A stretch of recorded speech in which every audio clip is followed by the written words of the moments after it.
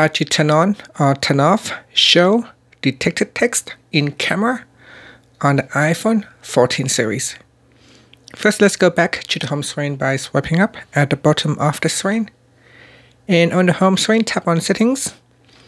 In Settings, swipe up to go down and tap on Camera. In here, tap on Show Detected Text. Tap on the toggle button to switch it off or turn it on.